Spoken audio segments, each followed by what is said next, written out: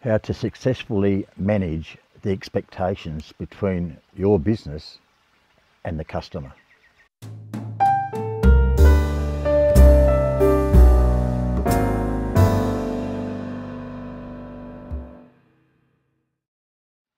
G'day viewers, it's Jeff McPhee's Gardening, Melbourne, Australia.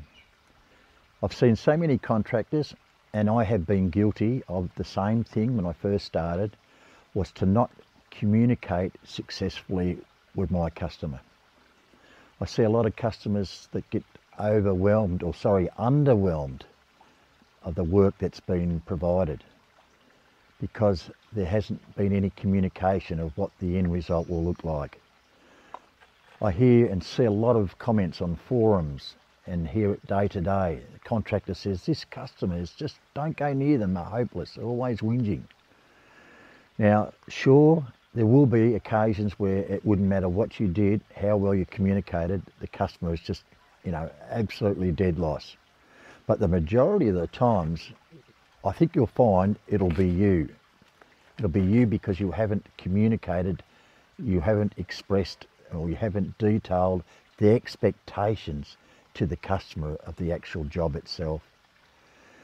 A lot of contractors I see fail to communicate, and this is something I believe if you communicate well and you explain the expectations of the job, your business will succeed.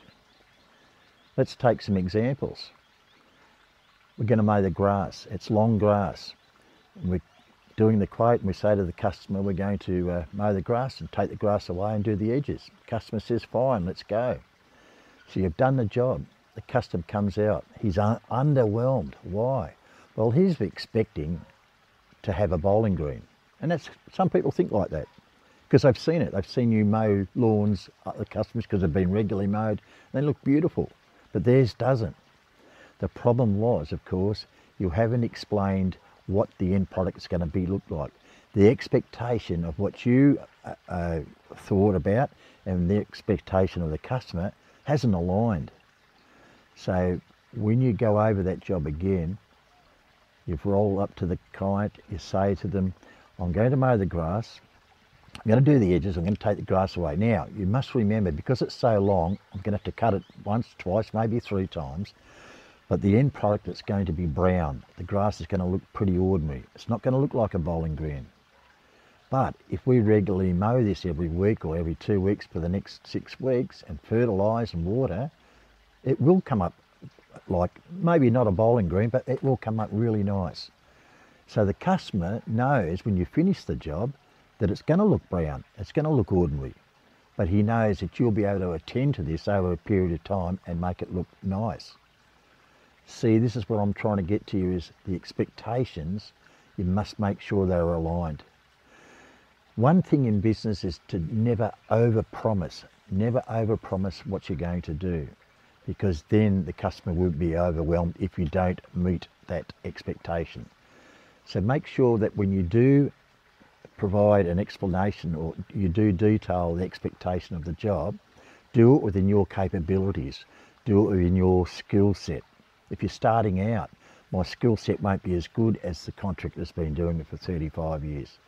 But at least tell the customer the end result will be, the grass will be done, the edges will be reasonably okay. I'm going to have to take a few times to get them right, but explain exactly what they will get at the end.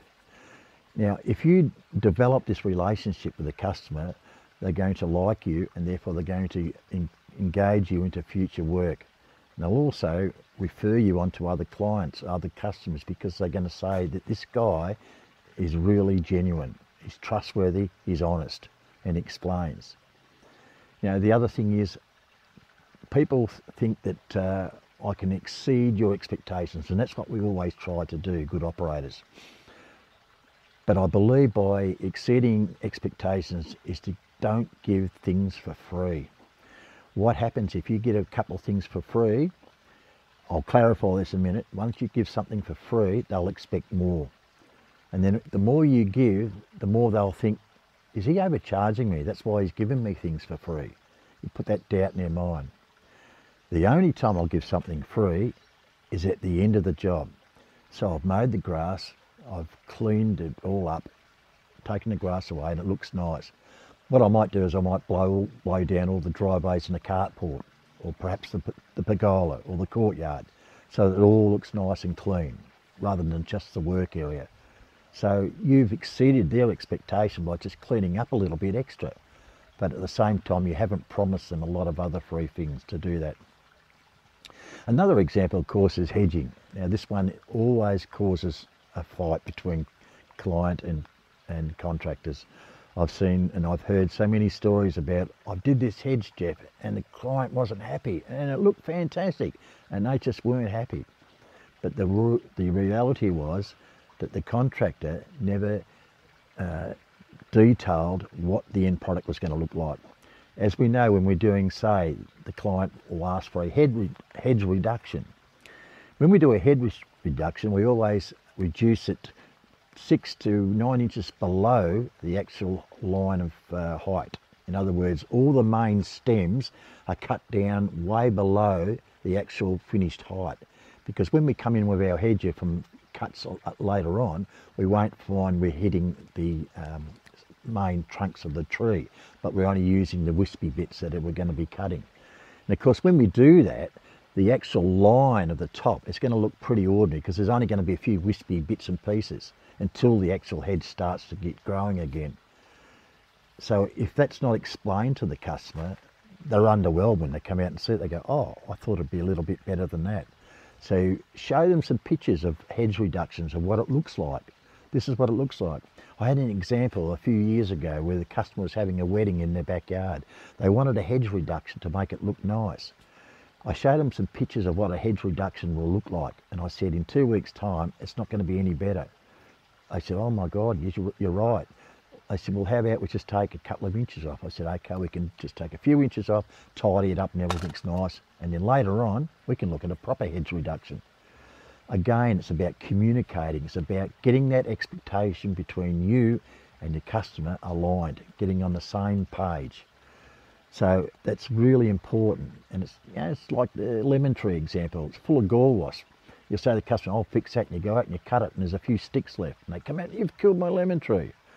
But if you'd explain to the customer, we need to cut all the gall wasp out, the bulges out of the lemon tree, we need to really thin it out, cut it hard back, and it will grow back after a bit of feeding and a bit of care. And once they understand what you're going to do, you won't have a problem. Where the problem becomes between customer and contractor is that level expectation, and it's because you haven't communicated.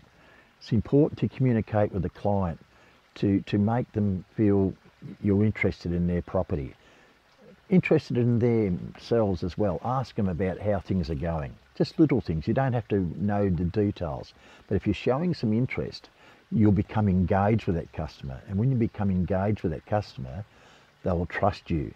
They will see you as being honest, and they'll be seeing you as hardworking and a good contractor, and therefore won't hesitate to engage your services in the future, and more importantly, refer you on to their friends and family, which is really important.